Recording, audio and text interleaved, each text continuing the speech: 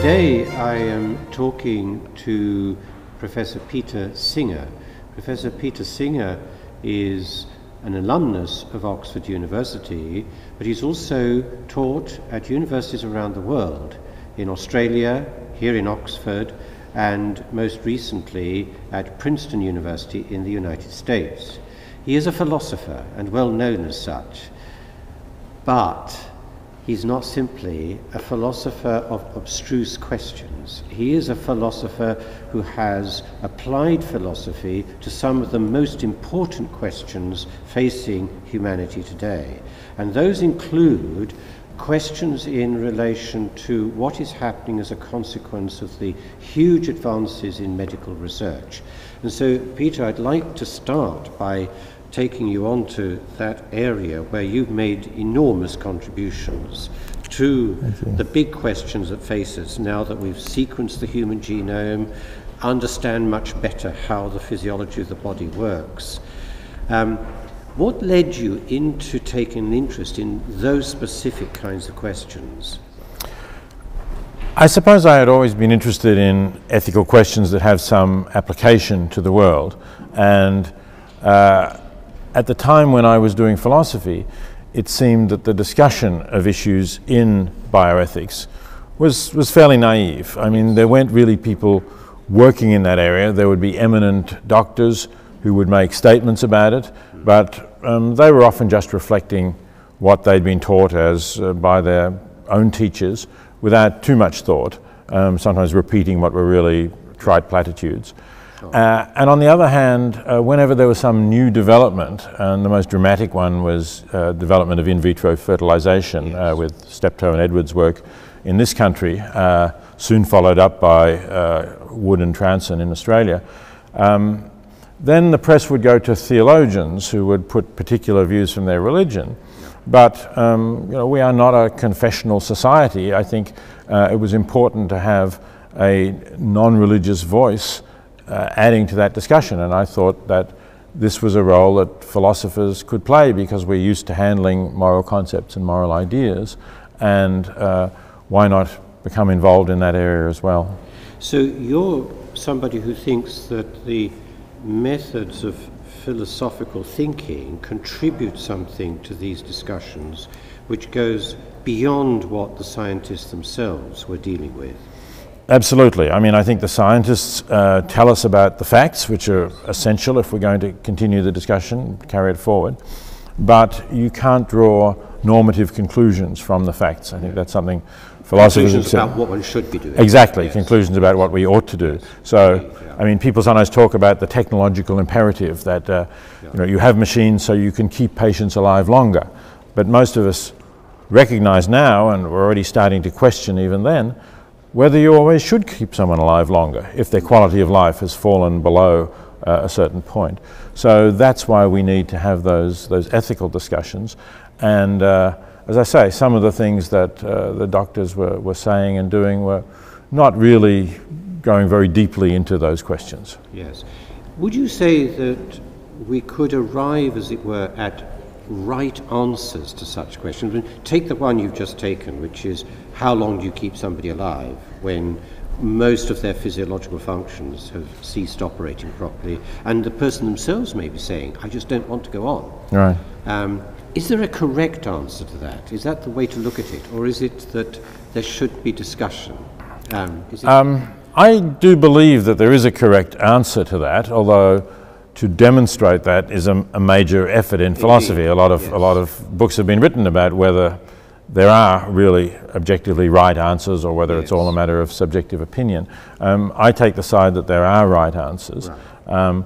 And in particular in the case you mentioned, where you have a competent adult, I think the right answer is that that person should be able to decide about their own life. Yes. So in a sense you are saying there should be discussion, because what you're saying is there isn't a correct answer that comes from the science of what we know about the human That's being. right, yes. But there might be a correct answer which is in connection with what that person thinks, feels and wishes.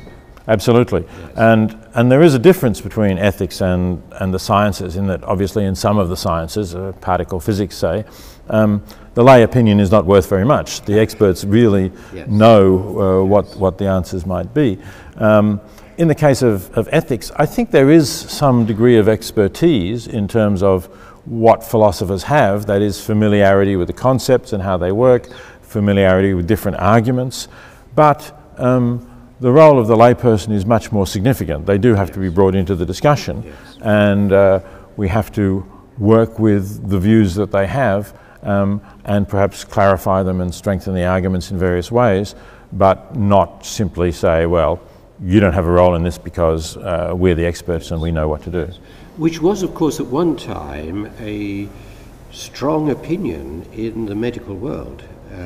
I can remember the days when a patient was not even told what their major problem was. Yes. It was thought, as it were, correct. That's right. To not tell somebody that they had gastric cancer, for example. Yes. So they were led to what they were told they had a laparotomy. Right. Which just means that people entered the gut and looked at it. Yes. Now, you would say that that was an incorrect attitude to the patients as individuals, I take it. Yes, I think medicine was too paternalistic in those days. There was the attitude that the doctor knows best, and the doctor knows best not only the actual medical science side of it, but the doctor knows best what is in the interest of the patient. Yes. And very often the doctor doesn't, because the patient is the one who decides what his or her priorities are, what kind of qualities of life is acceptable and for how long, for instance, is really a patient's decision. So what you're advocating in a nutshell is a more human approach to medicine, essentially.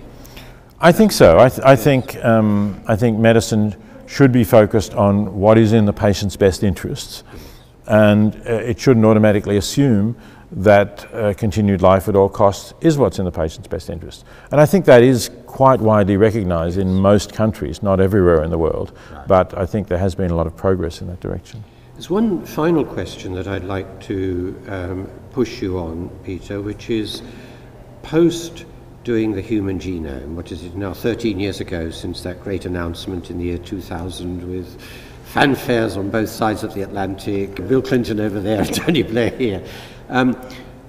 We are 13 years on. We were promised in about 10 years' time from when the human genome was sequenced that we would understand diabetes, we would understand problems of mental illness, Now, the answer is that with nearly all of those, we haven't arrived at that. Mm-hmm. Do you as a philosopher think that biologists misunderstood the philosophy of what they were doing?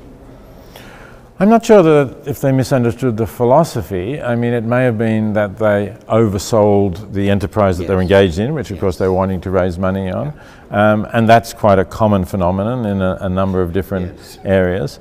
And, you know, perhaps in general, the way things work in the human body appear to be more complicated than even the scientists who study it at first think.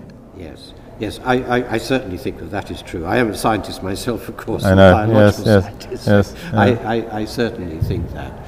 So when it comes to applying philosophy to scientific questions, you see, I think, at least two ways in which philosophy can be useful. One is, as you've demonstrated, with the big ethical questions that arise, how long you keep somebody alive, whether or not somebody should achieve getting a baby this way or that way, which are very practical questions that people have to deal with.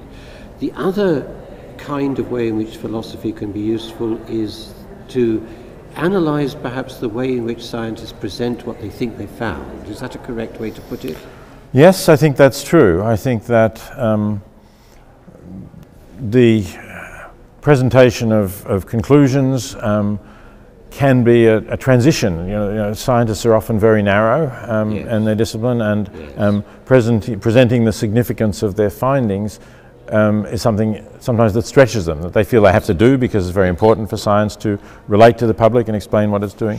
But it's something that requires perhaps a different way of thinking at times. slightly more humble way of presenting what one is doing. That could well be. I think there are many instances where a little more humility might have been desirable. I think on that we would probably agree, Peter. Right. Well, thank you very much for talking to Voices from Oxford. Thank you. Thank you. It's been a pleasure to do so.